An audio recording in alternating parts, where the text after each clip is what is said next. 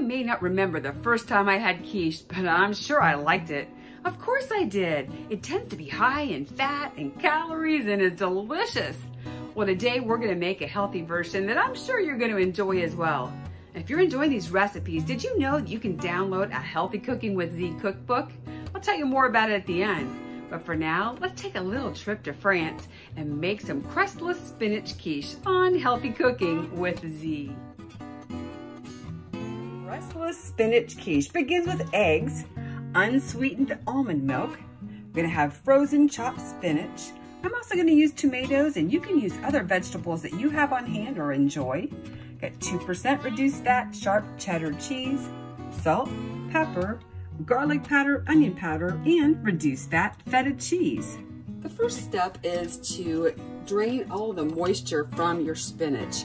So I put it in a colander and I really pressed it down. It was amazing how much water would come out, and let it drain so that it's kind of dried here.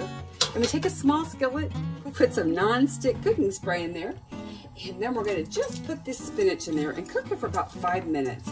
We just wanna get it so that we can remove all that excess moisture.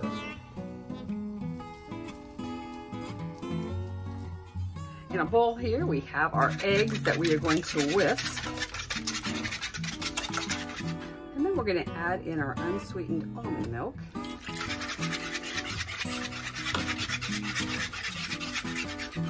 In the meantime, we have allowed the spinach to cool down. We're gonna put that in, along with our cheddar cheese. And I've chosen to put these tomatoes in. And if you don't want tomatoes, you can use another vegetable. I just want 1.5 cups. And in reality, you're gonna have another 1.5 cups of vegetables to serve at some point in time, or 1/2 cup per serving to make your complete lean and green meal. Then we'll add in our seasonings and the feta cheese. This is so great. You can make meals like this that my clients use to get to their healthy weight. Their families enjoy them, and I love them too. It's good stuff.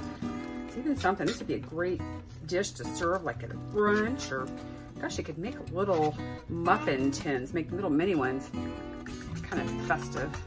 I sprayed the bottom of this baking pan. We're gonna add in our mixture. And it's gonna be cooked for about 45 minutes in our 350-degree oven. You'll know it's done when you stick a knife in it and it comes out clean. So we'll be testing that along the way. The quiche is done baking. Look at this. It's been in the oven for about 50 minutes. I left it in just a little bit longer. And we do our little knife test. It comes out nice and clean.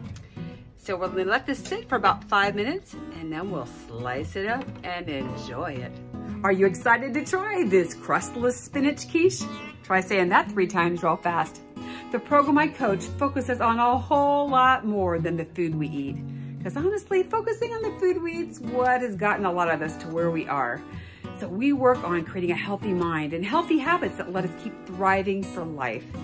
We also learn cool things like why it's good to eat off of a 9-inch blue plate. What color are the plates that you eat off at home?